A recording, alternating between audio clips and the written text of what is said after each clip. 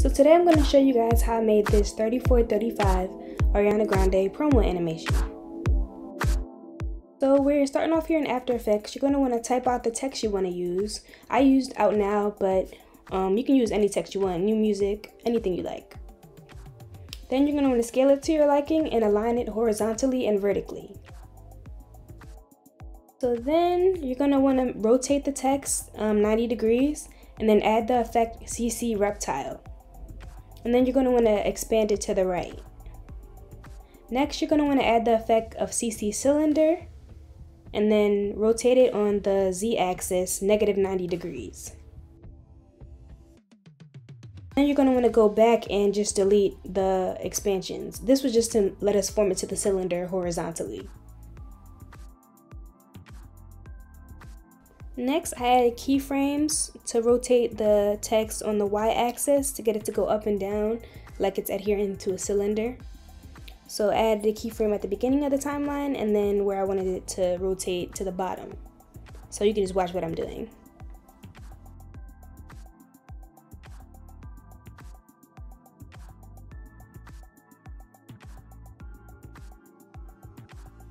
And then you can just adjust the time to your liking, how fast or how slow you want to move it.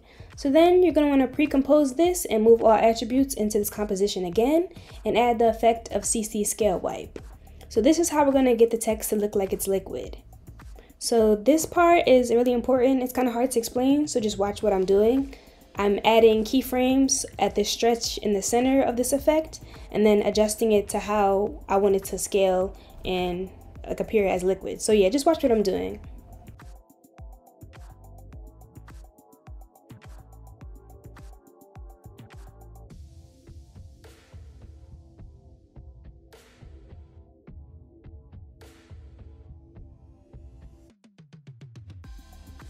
So wherever you move the center from is where it's going to stretch.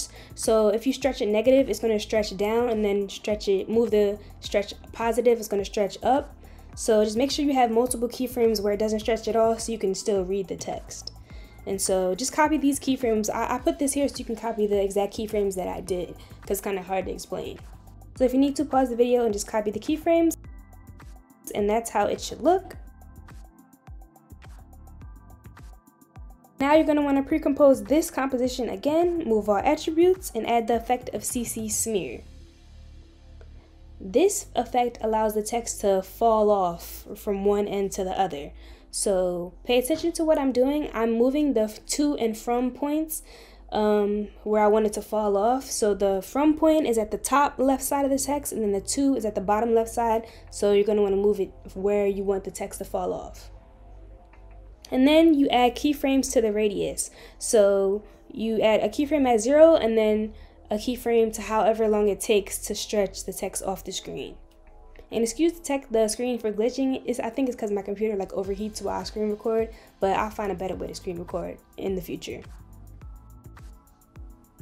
So now you duplicate your layers. You can hit Command D on Mac and duplicate the layers however many you need to make it how long you want your text to appear. And then you're going to want to move each layer a few keyframes away from it so it appears at different times. So your composition should look like that.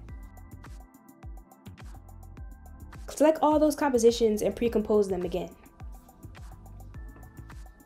Now we're going to create a new composition. This will be our full composition. You're going to use this width and this height because it's the standard size for our IG story. It's 1080 by 1920 px. So first, you can hit Command Y to create a new solid and choose the color you want your stars to be. I chose a very, very light yellow, a pale yellow, almost white looking. And then you add the effect of CC Starburst.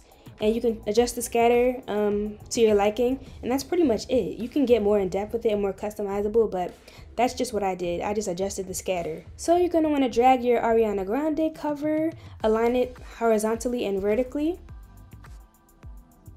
And then we're going to add keyframes at the scale, rotation, and position.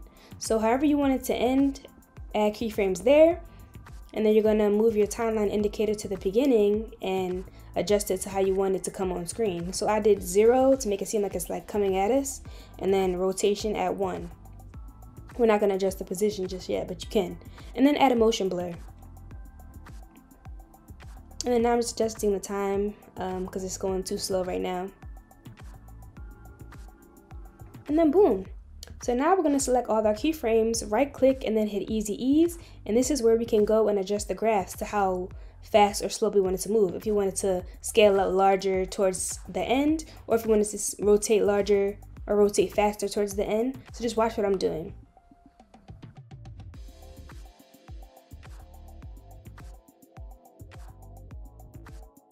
So now I'm adding a keyframe under position so the cover can slide up before our text appears. And I removed that middle keyframe under the position keyframes because I just wanted to slide up immediately.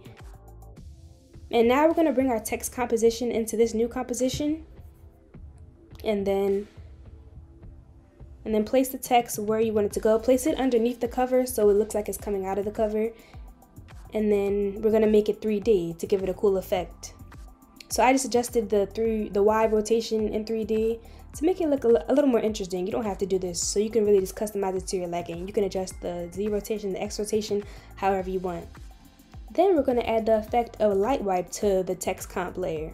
And this will give a cool effect like it's appearing, it's like a cool transition effect where it appears as a light wipe. So you're going to make a keyframe under 0 and then however much you want the light wipe to appear. You can change it to doors light wipe, to round, to square light wipe, however you want. And I did 72%, but you can do 100%. It doesn't matter. And then here's the final product. You can always adjust how fast you want the text to move. You can always go back into your compositions. So you can always change it and adjust it to your liking if you don't like it how it comes out, or if you want it to move faster or slower, however you want. And there we go. If you have any other requests for tutorials or promo edits, leave them down in the comments below and subscribe so you never miss an upload. See y'all next time.